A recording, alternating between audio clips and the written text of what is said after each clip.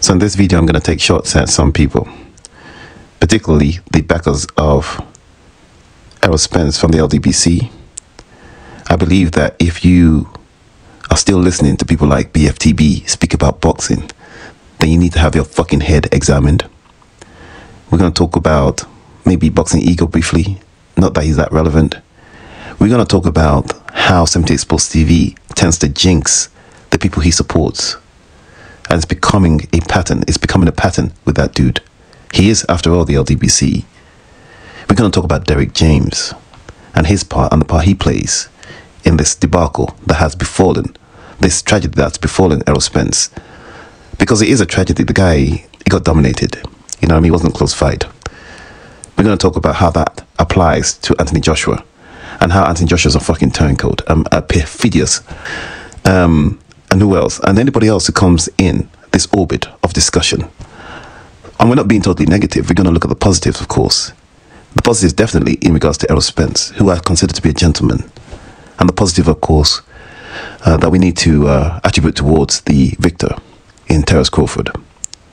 Let's get it popping, y'all. He's wrapping his own hands, as he always does. But you've said you've been waiting for this moment your entire life. The moment's now here. Can you describe that feeling? I'm just ready, you know, just calm, ready, waiting for this moment for me to shine. Calm internally too, or do you have nerves, butterflies? Well, you always got a little butterflies, but this is, like I said, I've been waiting for this moment my whole life, you know, and I'm ready for everything that comes with it. Do you feel any of the weight of the historic impact should you win? Nah, I ain't focused on that. I'm focused on nothing but the victory right now, you know, and things I got to do to make sure I secure the victory. But best of luck. We'll talk to you afterwards. It's strange, all the dances are changing, but it's only bubbling that the young girls are playing. Shout out to all the haters and doubters. The boy undisputed. 2 times.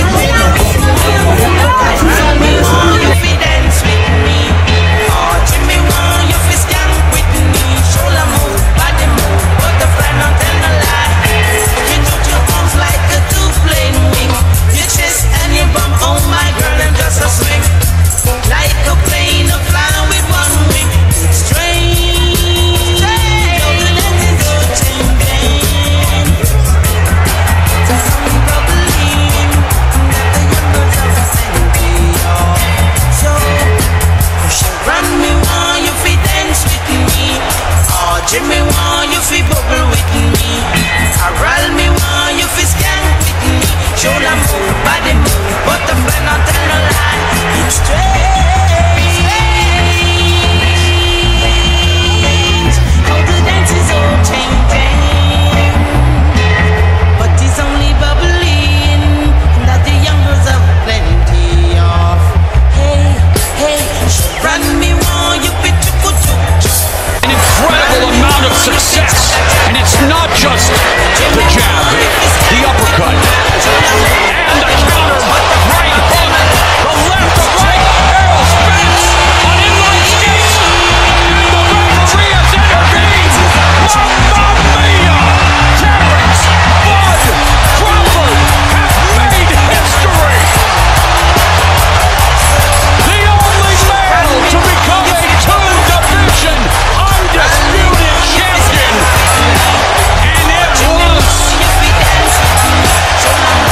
a virtuoso performance by a man, yes, Naoya Inoue looked sensational in stopping Stephen Fulton in his first fight at 122 pounds, but when you take a look at this fight going into it, what Errol Spence represented, Terrence Crawford is the pound-for-pound king. Terrence Crawford is one of the best I've ever seen on the gloves. Doubt me again. Doubt me again. Yep, all the hate, everything y'all said about me, yeah. What did I say? What did I say? Told you. The greatest. The greatest. The greatest. I know what I'm talking about. All you haters out there. I told you. All in all, you know, I get to say I told y'all. because I've been asking for these fights for years, and y'all been saying, oh, he's too small, he's gonna get this, he's gonna get broken. And each and every time that I step up, I proved y'all wrong. Each time. So, you know what I mean? Write some great stories about Terrence Crawford. Don't hate on him. Don't say nothing negative. Just give me my props. As far as going up against Derrick James, it's an honor. It's an honor. He's was last year or year before last trainer of the year, and you know, they never really gave us our props. You know, the writers, the reporters, you know, all this, you know, all the websites. So, I mean, I'm just glad. You know, it hasn't sunk in yet, but it will here pretty soon. To me, I just look at it like it's another day, you know. And you also got to give props out to the whole team. You got Saul Dieguez right here. You got Red Spike. Come on, we're up here, Red. You got Bernie the boxer. You even got Steve So-Called Nelson. You know what I'm saying? He helps out a lot. You know, he sometimes he see what we don't see. You got Chet. Chet, raise your hand. Chet, the strength and condition coach. Where Ashley at? There go Ashley right there. She's another strength and condition coach. We got chefs. We got dietitians. So you guys are going to need to think again about this stuff with Derrick James. My commiserations go out to Errol Spence. I think he's a gentleman, but I do believe that he was overhyped. I don't say that he's a bad fighter. I believe he was overhyped. I do not believe he was as good as people were making him out to be, based on sheer attrition. And I believe that people changed the standard. They changed the standard simply because they want to accommodate their love of this guy based upon some emotional attachment. It was an emotional attachment that was allowed to grow and fester and become something abnormal, detached from reality, as a matter of fact. He was so detached from reality that they just felt that Errol Spence could walk through walls. Do you remember the nonsense that was being put on social media when Errol Spence was body punching some big fat guy on the street, and they were making it out like Errol Spence drops a heavyweight? This was some street shit, and it's been like that for a minute. Errol Spence started getting involved in situations that he shouldn't have been in as a fighter. Now he's only human, and I've said before, I believe that he's a gentleman. I believe he's a decent person. I think from the very beginning, when he was approached by that upstarter, that troublemaker, that devil, as a matter of fact, by the name of Barbershop Conversations, and told what Bomac, Brian McIntyre, is that his name? I can't, you know what, I never know his name. Brian McIntyre, I believe his name is, or something like that. Anyway, Terrence Crawford's trainer, when he approached Errol Spence, he was just coming back from Jamaica or going to Jamaica or something like that. And from that moment, I feel that Terrence Crawford and Errol Spence were on a collision course, and Errol Spence was not comfortable with it. I don't think he was comfortable with it. I don't think he really believed from that moment. I think even when I look back now, I don't think he ever believed that he had the talent or what is required to beat somebody like Terrence Crawford. Terrence Crawford always knew. He always knew. He knew in a way that Floyd Mayweather always knew that he could beat Oscar De La Hoya. If you look back at the history of that, Floyd always believed that Oscar was not on his level. Now, Oscar actually had a closer fight with Floyd than Floyd would have liked. If I'm not mistaken, it was a split decision win or some shit like that. But it was Golden Boy Promotions, and Oscar De La Hoya was allowed to do a lot of stuff that was in his favor in order to get the win. And in order to convince some of his supporters that he won. People like, Luis Chavez Sr. believes that Oscar won and all that nonsense. But that's by the by. I'm saying this because if you look at social media now, the people that were so adamant, so convinced or desperate to convince others, I'm not even sure they were convinced themselves, because I do believe that the term charlatan really does apply here. But they were very convinced, absolutely convinced, that Terrence Crawford was the one who was truly ducking Spence, and that Spence was going to beat Terrence Crawford, etc., etc. I don't know how they're going to be able to pull off the narrative in the aftermath of the fight. I'm sure they'll find a reason or some excuse or some way to explain it away. Even up to the last minute, they were grasping at straws. in the hope and belief that Terence Crawford would be affected by making weight. Terence Crawford would be affected by making weight of some sort. He came from one source on social media, notorious for just using himself as a source, and then saying that, oh, we can't question him because we don't question white sources, which is, once you hear that, you know it is what it is. But in as much as the fight is concerned, it was a lot. It was more dominating than I expected it to be. Terence Crawford dominated Spence more than I expected him to be. But then again, when you look back, the signs were there. You saw Errol Spence on the bag. You saw Errol Spence on the mitts. And you just feel that, how is this? You saw Errol Spence talking about a rematch had to happen at 154. You saw Errol Spence talking about how difficult. You could see even the way he's thinking. You know when somebody's fasting and they get mind fog? That's the way he was talking. That's why he said what he said, like, oh, I'm not one of your kids, you know. Because even the way he sounded there is because he just didn't have the energy. And he had mind fog. And the weight cut and everything. And you know, it is what it is. He lacked, you know, these things take time to build up.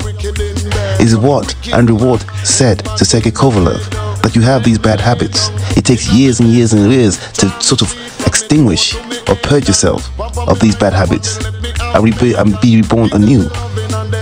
So this one more time takes me to this idea of Derek James. I feel that once again we have to come back to reality when it comes to Derek James. I have said before that when you have a trainer like Derek James and he gets a modicum of success, suddenly you have some people who are absolutely thirsty and desperate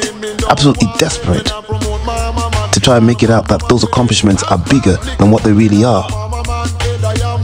You know, and suddenly, you know, I was listening to Malik Scott, and Malik Scott was talking about the training of Derek James, and I'm thinking, you sound stupid. You haven't even been around training that much, and all of a sudden you're an expert on how people train people. Now that is the work of Derek James on display right there. His fight got totally dominated by the fight that was supposed to be on his level. We are talking about the best fighting the best, and one dominates the other to that extent. Was it 3 knockdowns and then a stoppage or something? 3 knockdowns and a stoppage under a trainer who's been touted as trainer of the year, one of the best out there. The one that Anthony Joshua has simply attached himself to now and actually thrown his own trainer under the bus. That fucking Benedict Arnold. You see, I say that about Anthony Joshua. Let me take another detour. Because Anthony Joshua is a fucking Benedict Arnold and a perfidious prat. A total typical perfidious Nigerian, as a matter of fact. Because what you were saying before then is that this man helped redirect your life. You were on your way to prison or some shit like that. The motherfucker came up, your trainer back then, came to court to try and help you and got you out of a situation. Then they took you to the Olympics, and building upon that, he built the foundation upon which you will build. And then you've got the audacity to talk about that man, the man that you said it wasn't even about being a trainer, it's about being a man. He helped you be a man. And now you're with Derek James and you're laughing, hee, ha, ha, ha. You become a nigger. You turned into a nigger. You see, this is why Americans have got Anthony Joshua figured out. Americans have Anthony Joshua figured out, and all you British fans need to be very careful with Anthony Joshua. Because Anthony Joshua, like a lot of Americans, not Nigerians, like a lot of Nigerians that you might know, want to be Americans. Even their music is Americanized. Even their music, their Afrobeat is Americanized. Their videos is Americanized. They will sell out anything they've got to be like Black Americans, and then go over there and then start talking about whatever the fuck, which is none of my business. But if you watch the pattern of behavior of Anthony Joshua, with those pictures I would take like he's shooting dice with a do-rag on his head, it doesn't look right. With a baseball hat, it never looks right. Talking about drug dealers and all them, that he's got the same mentality, never sounds right. The Americans have gotten figured out. I just don't like the way they went about it. I just don't like the way they went about it. It is what it is. But going back to this fight, Anthony Joshua, forget him. Going back to this fight, Terence Crawford comes out on top, and I suppose he saved the day in a way. In a way, he saved the day because the domination, that dominating performance, domineering performance over another welterweight, a highly respected welterweight in Errol Spence, definitely puts him at number 1 pound for pound with 3 knockdowns. Definitely puts him up pound. We're not talking about Stephen Fulton here. We're not talking about Stephen Fulton here. He went over to Japan with his little pigtail and then I don't even know. Prior to that though, prior to the fight that Stephen Fulton supposedly had with Nui, he underperformed anyway. But we were so enamored and so sort of brainwashed to believe that the American black fight would just be too fucking clear, too crafty for a Japanese fighter. Because let's face it, he's an anomaly. Japanese fighters are usually, they get a certain modicum of success, but at elite level, they are absolutely shite. They're worse than British boxers.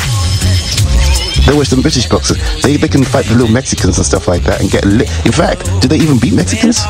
When's the last time you saw Japanese do box like that? Box the way they knew he boxed. In that sort of dominating, absolutely super confident fashion. So much though that if we're telling the truth here, when you see the comparisons between what he did, you get the feeling that he did kind of study Floyd a bit. But let's not say it. Let's not conjure up that evil word or that evil name. But you get the feeling when people show what went on with him and Fulton, you get the feeling that he studied Floyd a bit. But obviously, I can't be certain. He might be his own, Japanese genius. That being said, Terence Crawford is definitely number 1 pound for pound now, and he saved the day because I felt that if this fight was close, let me just talk about my own bias, prejudices, and everything else, my own failings and weaknesses here, my predilections and peccadillos. You know what I mean? Here's the thing. I felt that it was going to be a nightmare if this fight was close, or maybe end up in the draw. It would be very, very difficult to dislodge Inoue from the number 1 pound for pound spot. It would be very, but let's face it. The truth of the matter is they started incorporating when Tyson Fury beat Deontay Wilder. Suddenly they started incorporating heavyweights into the pound per pound list because that's just the way it works. There's a certain level of unfairness, and people don't talk about that, but it's important how they maneuver and switch things around in order to promote the image of a fighter or the ability of a fighter and so on. But I think many people were reluctant to put heavyweights on the pound per pound list until Tyson Fury beat Deontay Wilder. I say that because it depends on the performance that Usyk has against Dubois. I have a suspicion that it's going to be a masterful performance as well. And once again, we're going to have a discussion about whether Usyk is definitely pound for pound. But while Tyson Fury is around, I think there's always going to be that difficulty. If Tyson Fury had got into the ring with Usyk, and Usyk had, as I expected, in the same fashion that we have with Terence Crawford versus Spence here, I think what we just saw right now, if Tyson Fury saw that, I think he knows that's the same thing that might just happen to him against Usyk. The skills play the bill. He's just a superior fighter, and you can get away with all this other nonsense like you do with other people. I have always found it very difficult to understand how Errol Spence beat up Ldbc-Cursed in that fashion. A lot of it doesn't make sense to me, especially from a Cuban fighter. I almost feel that there was a fixing because Ldbc-Cursed was supposed to fight Stanionis, but he lobbied the WBA to let him have a unification with Errol Spence because of the money. And then it's almost like it's almost like he cashed out. But I don't know for sure. I mean, people are going to do what they're going to do to take care of their family. It is what it is, and there'll be other opportunities. So for Ldbc-Cursed, and he'd already got Pacquiao under his belt. There was nowhere else for him to go really, but to give the belt up to Spence, and that's what happened. And that also helped the legacy of Spence. Allowed people to believe that he's a match for Terence Crawford, myself included to a certain degree. I thought that he would have some success, but for Terence Crawford to dominate him, I did feel though that Errol Spence wasn't really in the right space. It didn't look right in the media workout, but he never looks that good anyway in the media workout. But on this occasion, on the back, he just looked like, what the hell is? I remember thinking, what the hell is this? Okay, maybe I'm missing something here, because I've always known the guy to be like a bit of a Gennady Golovkin type of fighter. Forgive me, a Gennady Golovkin type of fighter, just straight up and down, no special effects. But for some reason, all these supporters, these aficionados who love the slick black fight, threw it all out the window when it comes to Errol Spence or that other dude, Deontay the Bronze Bomber Wilder. Then it doesn't really matter anymore. They're just black and that's it. And they'll criticize other fighters who, I don't know, but hey, it is what it is. Congratulations to Terence Crawford. I'll tell you this though. When I saw Errol Spence get knocked down, I was sad. I really was. I watched it twice, and I had the same reaction twice. I went, you know what I mean? It was almost like, you know, I'm not a supporter of Errol Spence. I do like him, I suppose.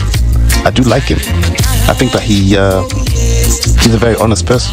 I think he wants to be a decent person based upon the environment he's in. But I swear to God, man, I watched Errol Spence when this Errol Spence situation began. You know what I mean? When it began, I went back and watched Errol Spence in the amateurs, and I saw him get outboxed by some Eastern European dude. And ever since then, I felt like, you know, there's something here that doesn't make sense. There's something here that doesn't make sense. He got thoroughly outboxed by that dude. That guy it was a joke. You know what I'm saying? And then I forgot about that. And then he went in Kell Brook, and then he was getting outboxed by Kell Brook. I thought to myself, this is ridiculous. And then he goes into a fight with Mikey Garcia, and he doesn't stop Mikey Garcia. You know? But what's done is done. Like I said, when he got knocked down, I sucked in there like this wasn't meant to happen, but it happened. The first time. And when he got up, it wasn't like a flash knockdown. It wasn't a flash knockdown, bro. He was unstable on his feet, and that's when and you know, Crawford was gonna finish it off, but he got saved by the bell. So we go back to Derek James. You guys, Derek James cannot help Anthony Joshua. Derek James cannot help Anthony Joshua. You need a trainer that's gonna change your mobility. What is needed is mobility for Anthony Joshua. You know?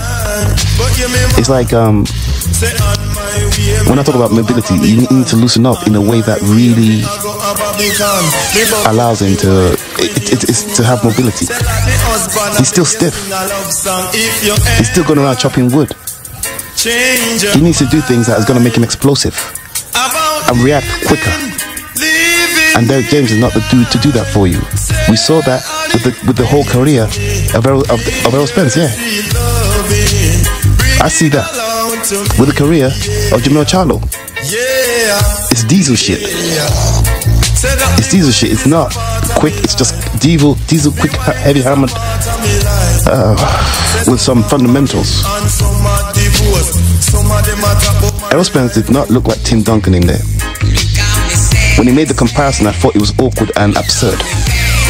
He didn't have the mobility, or the quick thinking, or the style of a Tim Duncan, who in my video I called a centre, but is actually a power forward, forgive me. But when he made that comparison, it seemed absurd. That's why I said he's diesel. He's a bit like Shaq, just brute force. Brute force. And that didn't pay off. Didn't pay off against Terrence Crawford. How did Terrence Crawford dominate this dude in the way that he did? Stronger, faster, heavier punching. What happened? I saw Errol Spence throw a looping right, like an amateur. It was horrible. I don't know. Listen, man. I still put this on Derek James, and for all those YouTubers out there, shame on you. The egos. Actually not YouTubers. The YouTubers on there. And you know, the Ldbc. The Ldbc, head of Ldbc keeps on fucking jinxing boxers, man. He keeps on jinxing fighters. You need to stop talking. Actually, carry on. It doesn't even matter. I was gonna say you need to stop talking about Devin Haney because you're gonna jinx that nigga too. You're gonna jinx them all. I swear to God, man. I thought this when he started carrying on like I've been talking about Errol Spence since God knows when. I know this nigga's jinxed. Same way he did his boy Deontay Wilder. He jinxed his fight. Same way he did his basketball team. You know what I mean? He jinxes him. You know what? Because your conscience is not clear. You're smoking too much fucking weed and you're involved in porn. It is what it is, man. Kingston girls, them a love me, them over me, them a mad over me, them over me, them a mad over me. I one thing with them when they get hungry. One thing with them when they get hungry. This is what they say to me. I like my at with what? Grace Jamaican ketchup. I like my hamburger with what? Grace Jamaican ketchup. fish and chips and chicken and chips and almost everything nice with chips. Macaroni, rice and peas, you lick your lips. That's a ketchup, please. Grace, Jamaican ketchup. Grace, Jamaican ketchup. Over me, them a mad over me. Over me, them a mad over me. Just cool, just cool. It's not right to call yellow man a fool. Fire! I told y'all, pay me my duckies, man. Omaha in the blast. That nigga would listen to Boosie before he put on them gloves. He let Boosie walk him out to the fight on HBO. Told you, nigga. Pay me my duckies. Boy, Bud bad, man. Heart of a lion. All my niggas went against you, Bud. Look at this nigga over here. This nigga looking like a... Pay me my duckies.